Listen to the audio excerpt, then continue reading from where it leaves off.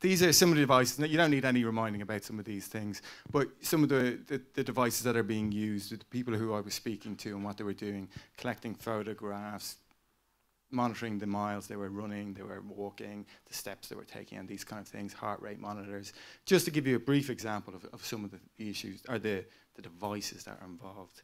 And then the platforms that were being used. And some of these people were experimenting in what they were doing. So some of the templates that were there, or the devices that they were being used, weren't what they were after. So they were experimenting in how they were collecting, and they were pushing, certain agendas. Some of them were as simple as spreadsheets. Some of them were pens and papers. But what all of them did do is digitize it. They put it online in some way, or they put it through the computer in some way. And that's the kind of the linkage there, I suppose. And mobile phones were used, map my runs, people being creative. Now, this is not somebody I spoke to, but how some of this stuff was being represented in what they were doing. So the questions I had with this, when I started off this, the two big questions I had was why people are doing this, what motivates them to collect the information, and then also their appreciations of the data they were collecting. What kind of values do they have in relation to it? And what kind of values do they perceive other people to have in it? And how do they understand some of those dilemmas, yeah? So my kind of starting point, before I kind of went anywhere near anybody who was doing QS, and this is all in relation to QS, a bit like the meetups that we heard about earlier on, was to kind of familiarise myself with the literature that's out there. And most of the stuff revolves around, it should give you a flavour of where I'm coming from with all of this. And what I was looking at, things like betterment, through, an improvement through the numbers, as we all commonly associate with QS. Then things like self-hacking, breaking into your own information, analysing your own information, whatever ways you want to do. Then also the idea of a voluntary contribution. Often, nobody's holding a gun to anybody's head here, and people are giving over a lot of information about various things. I'm trying to get a handle on why people are doing some of those things. And then, okay, neoliberalism comes into it as well. The economic models evolved around some of these things, and how things are incentivized, how people do what they do, and also the kind of self-responsibilization, particularly in relation to kind of health situations, where, so for instance, diabetics, rather than going to a hospital and having themselves monitored, what they're doing is they're monitoring themselves at home and that kind of thing. And then lastly, the objectification of data, where the data is actually the be-all and end-all, and that is new to me, and thanks for that today. But that kind of idea where the emphasis is put on the data rather than the activity that's involved around it. So that was kind of flavouring my initial kind of fall into QS and trying to get a handle on what was going on there. And as I said, what I'm interested in is the users, yeah? And I quite like this. You might recognize yourself in some of these different kind of categories, yeah? But Sewell talks about the different types of users, QS type users, yeah? And the guinea pigs are those, the top end athletes, those people that want to shave 0.0001 of a second off their performance, the ones who are quite quick to take on board some of the new technologies that are coming out. Then we have people for health reasons, like as we mentioned, people I came across, people are suffering from cancer and they're monitoring certain categories of their treatment or of the response of their bodies to this treatment, and using it and helping and bettering themselves in health ways. And then also the improvement, people who are training for a marathon, we'll say, and keeping tabs on what they're doing, how fast they're going, how long they're going, how they can move forward with some of these things. And then lastly, which just cropped up earlier on, is the techno-driven. Those people who, for instance, are sitting home at night, they've set themselves a task of 10,000 steps per day, they've only got to 8,000, and all of a sudden they think, oh God, I better go out and run around the block, or they may cheat and shake it till they get to that 10,000 mark. And then lastly, those ones who are curious, and these generally revolve around things like getting a birthday present of a Fitbit, using it for a while, seeing, experimenting with it, seeing how it goes. And interesting, in some of the previous or other work I was looking at, some of the other literatures, it talks about failure in these things and how these people take on these devices just for a short period and then leave them. But arguing that it's actually not a failure, even for using it for that short period of time, there's still a certain amount of success that goes with that. So that's kind of flavoured my approach to it. Now, but what I'm kind of interested in is some of the kind of non-beneficial aspects to it, or some of the kind of the media stories that have been revolving around this that have suggested that, you know, there's a slightly darker side to collecting some of this information. And these are some of the headlines that I dug up, and they revolve around, a lot of this is the US context, of course, in relation to health insurance and what have you there. And things like health insurance companies plugging into exactly what you're doing, monitoring the information that you're providing, and offering premiums in relation to do that. If you're very healthy and you haven't got any health issues, you get a slightly cheaper premium and so on. Things also as well like leakage. So you have your device, you've run your miles, you're sending it over to the platform, wherever it is. A certain amount of leakage goes on there, a certain amount of potential to hack into some of this information. And then also the kind of economic side of things. So here we have the CEO of Jawbone, and he's arguing that, well, certainly stating that it's not really about the devices. That's not where the money is. The money is in the information that's being produced. And you know, that's kind of key to some of the understandings that are going on around this. And then lastly, you know, information is being sold. It's plain and simple. Companies are selling the information on. Some other headlines. Some businesses in the States who are asking their staff to wear, for instance, Fitbits, to monitor their activities, to monitor what they're doing, and also in relation to some of those health premiums and health insurance and what's going on there.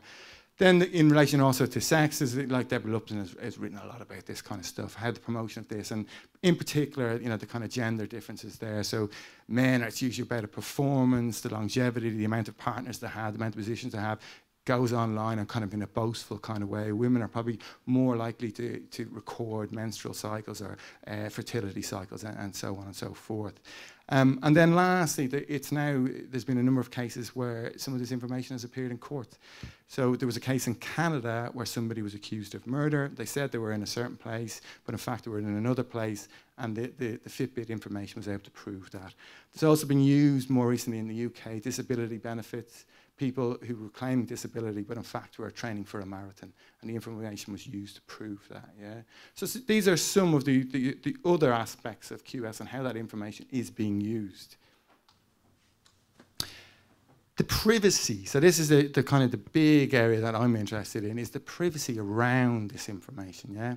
So this is the terms and conditions from Fitbit, you know, the small print, yeah? So I went through the small print, and it may be updated, but this is somewhere from like last December, I think is when I looked it up. It starts off with 3 kind of core values. The third core, and now I've underlined these bits. The third core value is, we will never sell your data, they say. You keep going down, you go down a bit more. They say, we may sell your data, but it'll be aggregated, it'll be anonymized, your name won't appear anywhere. And then you scroll down a bit more, we will sell your PII, your personally identifiable information, or sorry, it can be sold. Now there is a caveat to this, in that they say that, well, if we sell it, we'll be selling to another company. We will ask that other company to comply with data protection laws and so on and so forth. But there's a bit of a mixed message going on there. And as Lucas was talking about earlier on with Strava, yeah, a lot of this stuff is observable. It's open, yeah? It's open knowledge. And what I'm going to give an example here is Map My Run, yeah? And if we can get this to go. So some of these things are password protected. This one isn't. So this one is, I was sitting in my office and I just said, how close can I get a map around here, yeah? So what I do is I simply went on to Map My Run, went in, had a look. Here we have, this is the first name that came up, Sarah. If I click on that, we get a little picture of Sarah, see who she is, yeah? It's quite open about what she's doing. And also, if I go back to the other one, and down a bit, we get a little video of her run. Now, to me, this is quite intimate detail. The time, the place, where she went. Well, as this loads up, it will give you a very detailed view of the streets she ran, yeah? As it goes. And the kind of pace she was running. Did I get the right one? Let's try it again. Hold on.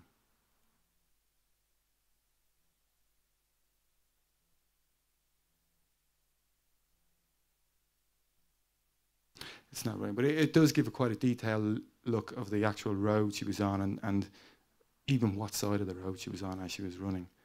It does zoom in only, but anyway, all right, let's leave that. But yeah, the point being how intimate some of this information is and how freely available this information is and how people, the potential to use it in various ways are there.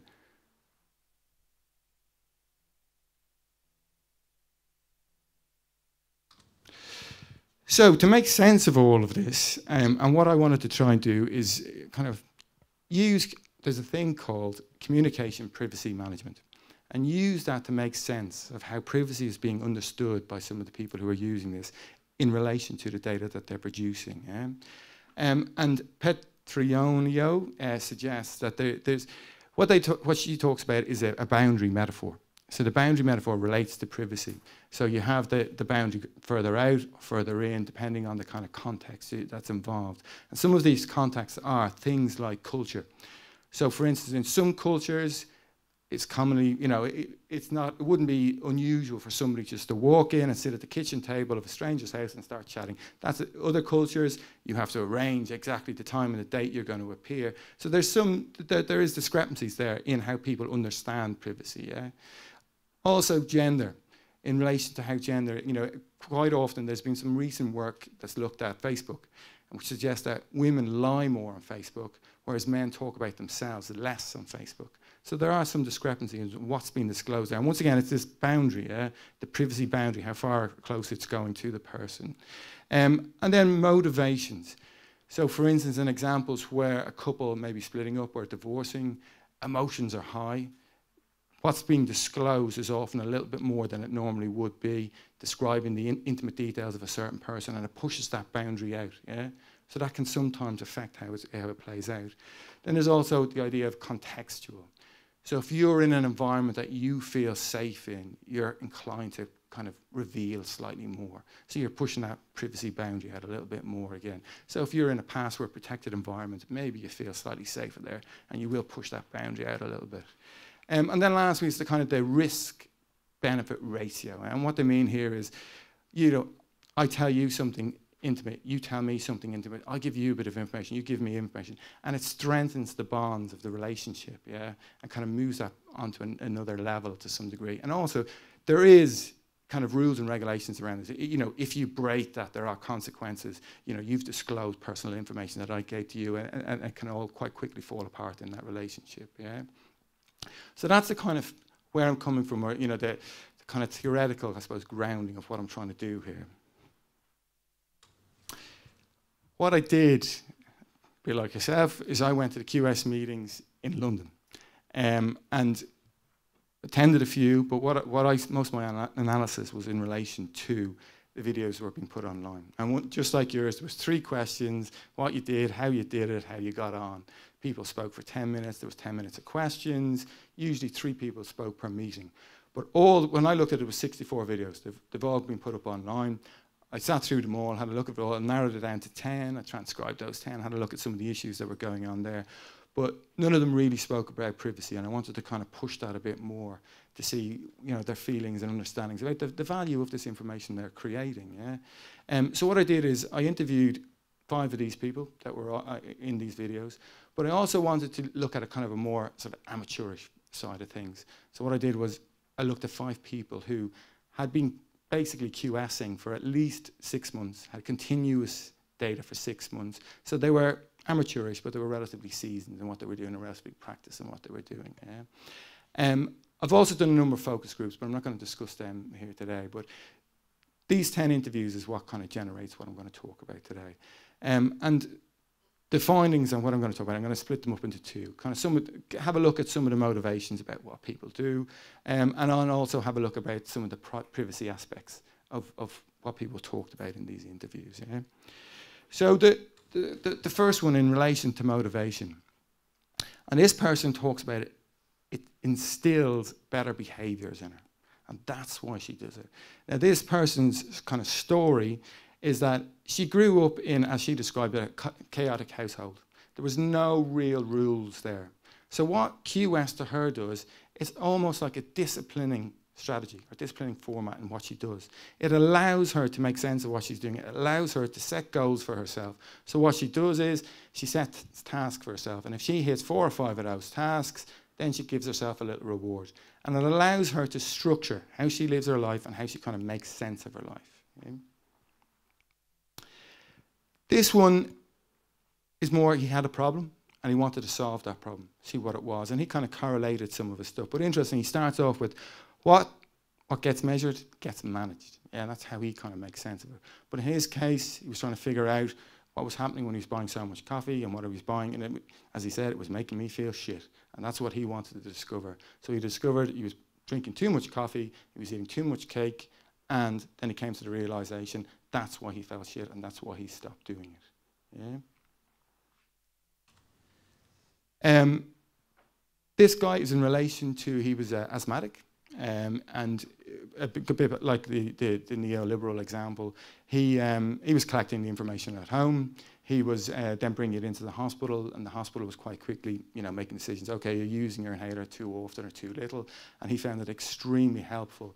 And kind of cutting to the chase when he went into the hospital, being able to produce the information in the hospital, and then being able to make decisions quite quickly, and in quite detailed manner of his use and what he could do to improve it or lessen the amount of inhaler use he was doing. Also within the motivations, and I think it has been kind of discussed a little bit here, but for me, I think what is key to all of this is fun, the fun aspect of it. That's why a lot of people do this stuff, because they find it quite fun. And in this case, this is somebody who works all around the world. She's in different places at different times. What she does is she maps her runs when she's get there. She shows it that her friends can have a look at it there online. There's a kind of a cool element to it. Oh, this week I was in Vancouver, I ran around the Rockies, I did this, that and the other. Her friend then may have been in Venice. I ran in Venice, this is what I did. And there's a slight competitive element to it, but there's also an element of showing off of what they were doing or kind of bragging about what they were doing, which is what she enjoys about the whole aspect of it, yeah. But also as well, there's an amount of exposure in what she's doing, which she was quite happy with, yeah. So jumping now to privacy, and what people do and how people kind of make sense of what they do. And this person wasn't unique in any way. Most people say, I share everything. And in this case, it's almost like a memory tool, yeah? It helps her remember what happened. Now, this person is a blogger. She writes about food, and she reviews restaurants and coffee shops and things like that. So she finds it very helpful to keep a record of all these things, keep it out in the public knowledge because people are having a look at her reviews, but also it's a trigger when she goes back, oh God, I've been in that coffee shop before, what did I think of it? She goes back in, has a look, okay, I was there January 25th, I had a coffee and I had a cake and I thought it was quite good. And that's how she uses it, and that's how she makes a sense of it, and that's where the value in the information is to her. In this one, he doesn't mind people seeing data. But then when I said, well, what about, we have evidence here that people are actually, the companies are selling the information. And when he heard that, he said, well, that would piss me off. So what he was all right with information being sold, or so he was all right with giving information, but when it was his information was being sold on, that's when he had an issue with it. And that's when he felt slightly uncomfortable with it. Now, he did say, if it's anonymized, he's all right with it, he doesn't mind about it, but there's a tension there in what he's suggesting. In this one, my data is private. He starts off with a very clear statement. My data is private, yeah, I'm in charge of my data. However, there's nothing compromising in it either, yeah? So I can let it go out there, I don't really mind because it's of no real value, but my data is private. Which it seems quite odd, but there's kind of an altruistic sense within this one. It's for the greater good. It'll go out there into the big bad world for the greater good, yeah? Which kind of continues into the next one. So this one is a little bit more explicit about kind of the altruistic nature of all this. My information could be used to plot the amount of 41 to 50-year-old London guys living in a certain place, doing certain kind of activities and what their health benefits may be. However, both of these, and anybody that raised this, I asked them about, well, did you sign up for that? They're like, oh, no. So there's a presumption made that this will be used for the greater good. Nobody has stated anywhere, as far as they were aware, that their information will be used in a kind of a big data sense or in promotion of health benefits within a certain area. So they presume it will be. They presume their information will be altruistic in some way.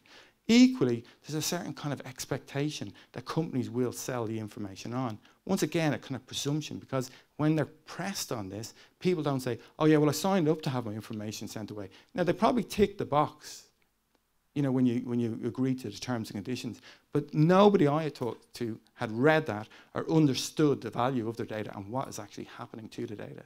So two kind of interesting presumptions on what people are doing with their things.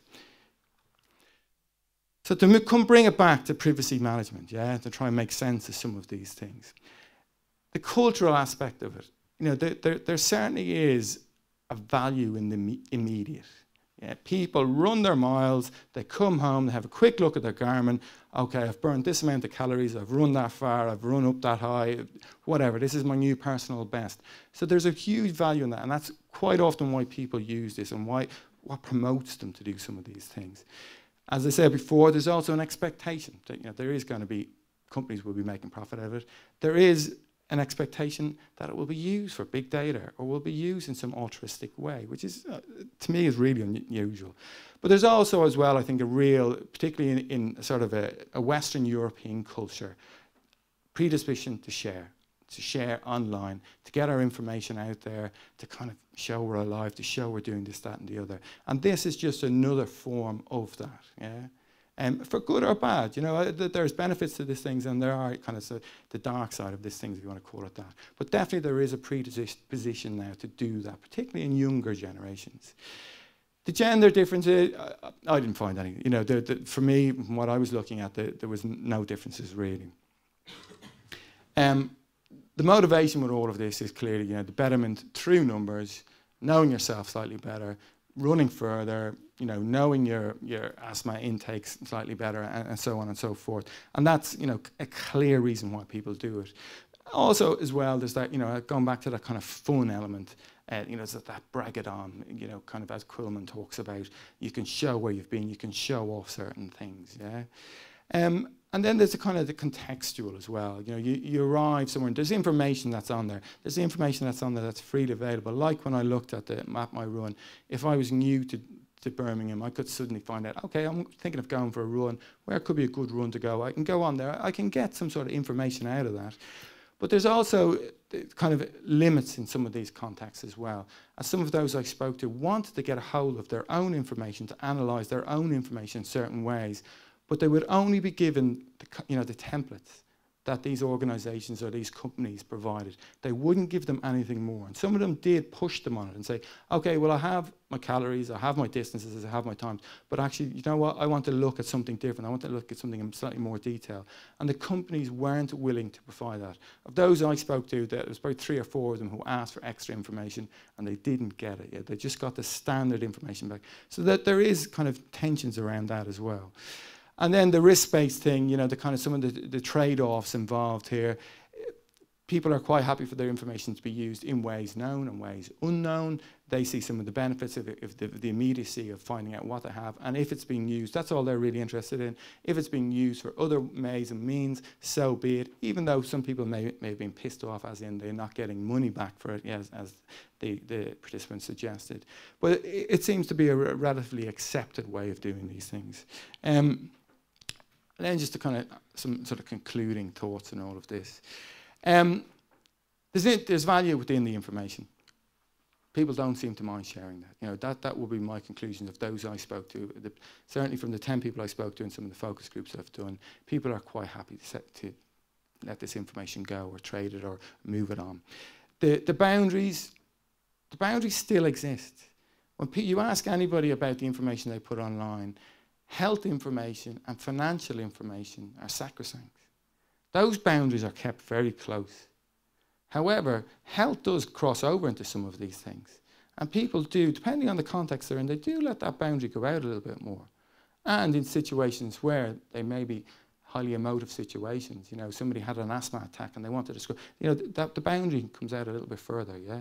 So there is some movement within that boundary. Key to all of this is the sensitivity around some of these things.